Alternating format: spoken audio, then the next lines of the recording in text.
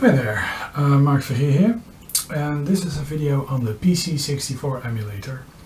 I just made a video on the C64 emulator, which was very easy to use, and it ran on even 386 systems at full speed. It's on 386 systems.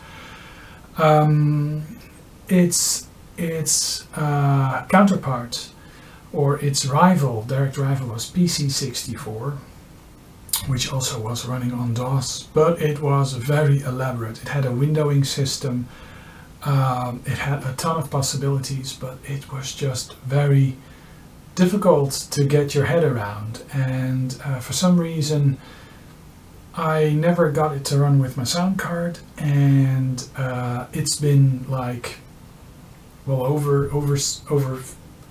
20 years even since I last ran this. I guess, or maybe 20 years ago that I last ran this, and yeah, not sure what to think of it, but I was a fan of C64S, and I'm very curious whether or not I'll become a fan of PC64. I remember not getting the sound to work and it being quite convoluted to me, but for some people this really must have been the most awesome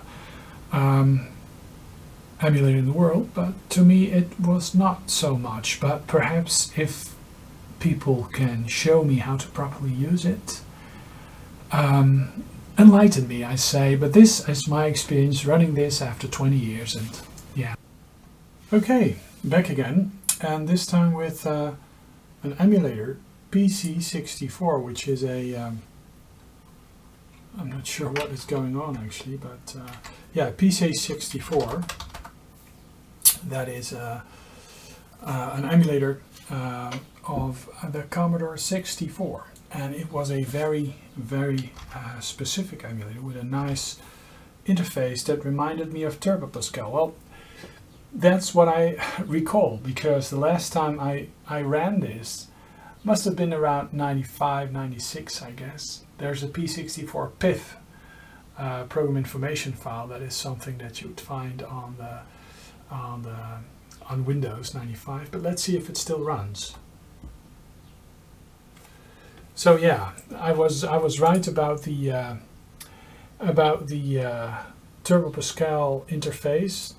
I think this must have been written in Turbo Pascal. I've been actually I did desktop mobile Windows system. I actually did run something like this on Turbo Pascal as well. I did program a 6510 CPU back in Turbo Pascal, but let's see if the emulator, let's see if I can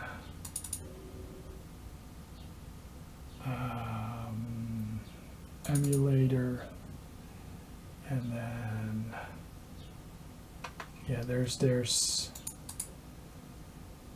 tapes and discs. Yeah, not sure. It's been a long time. Start. Let's see. Start F5. Manager, emulator. No. Okay, so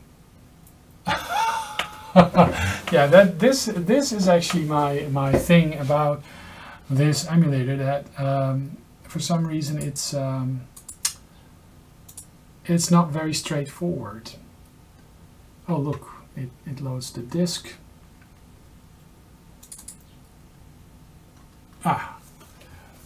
So it's actually loading my game.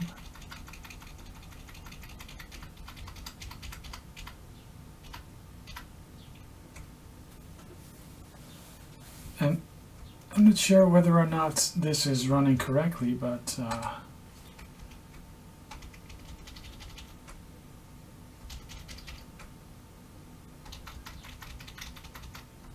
yeah, there's no sound, is there? Bump sprites, zigzag, no.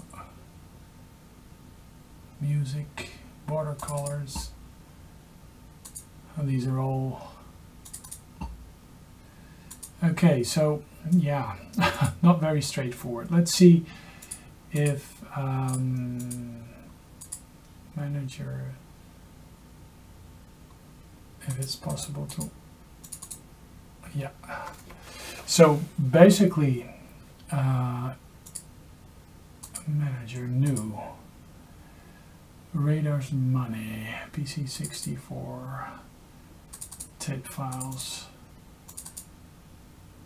There's some disk files, test disk, and it takes a bit for it to load, I guess. But yeah, as you can see, I mean, probably this is very elaborate and very cool to use, but for me, it's just it's a bit too convoluted, I guess. But I should give it a proper chance. But so the ROMs are there. Sound, adlib, default for all newer emulator windows. Yeah, sure. Hardware.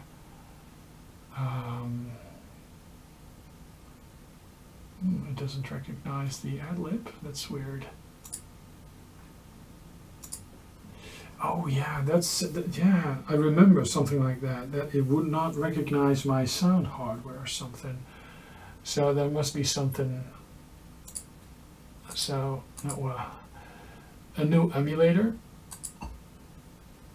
So no temporary file found. A new manager then. Yes. And then go back to C64 because there's, and then tapes. It doesn't really like to do oh man, help and help contents. Let's so select the desk.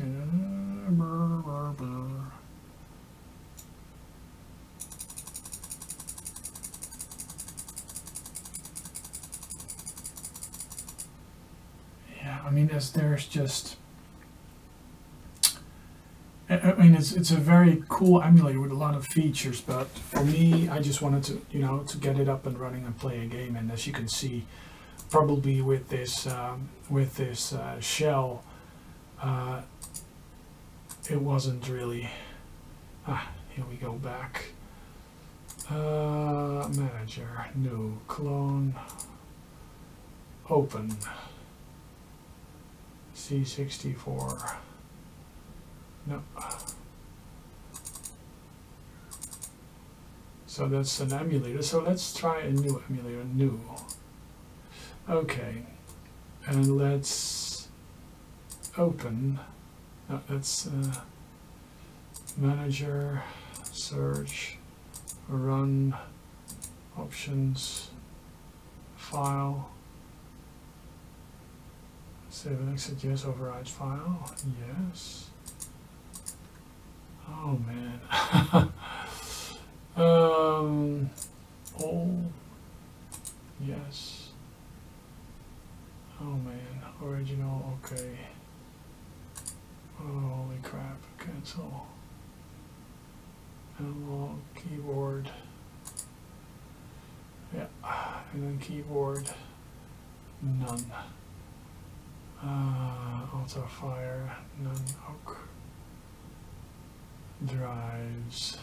Okay, let's see if I can D64 file. Test disk. Okay. PAL.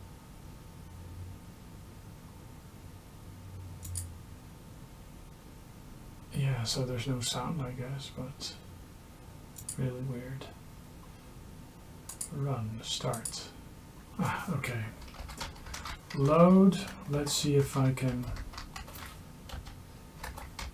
Oh, the keys are mapped to something completely different. There's a weird key map.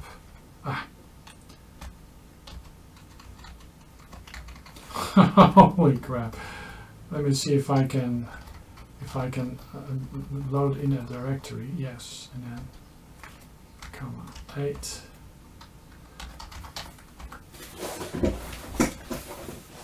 Okay, so it's a bit sluggish. Let's see if I can speed it up a little.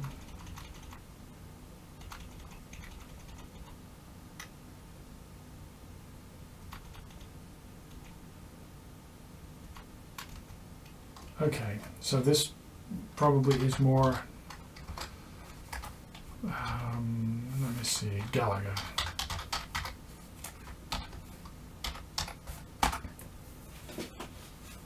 Okay, list. So eventually it is possible to start the plus return, one player, joystick. Yeah, I'm not sure whether,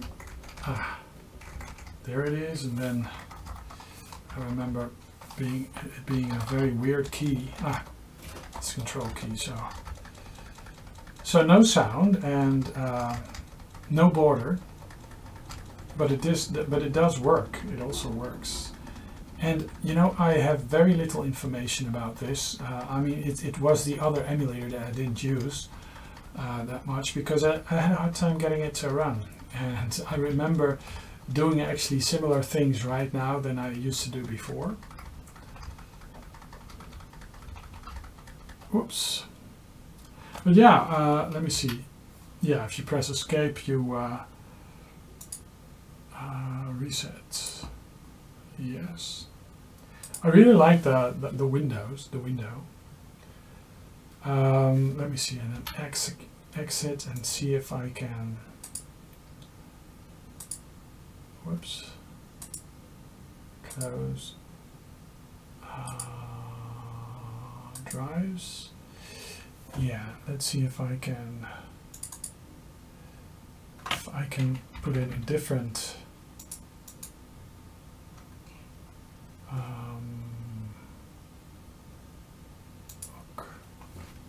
and then run start.